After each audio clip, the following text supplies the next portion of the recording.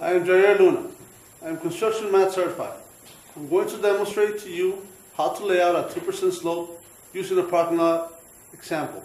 Let me show you. A 2% slope means a 2 feet drop every 100 feet.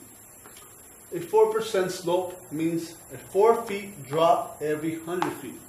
Here we have a parking lot from Lowe's as an example. We start with the storm drain. We go back 100 feet, which has to be 2 feet higher than the storm drain all the way across. Now we go back 200 feet, which has to be 4 feet higher all the way across. So that we go 300 feet, which has to be 6 feet higher all the way across.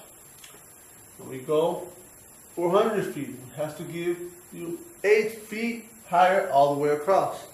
We go back 500 feet, which will have to be 10 feet higher all the way across.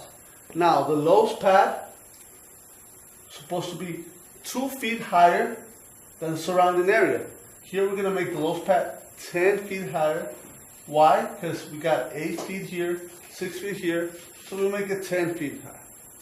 Why? Because when it rains into the parking lot, the water will go down the parking lot all the way down to the storm drain. Thank you.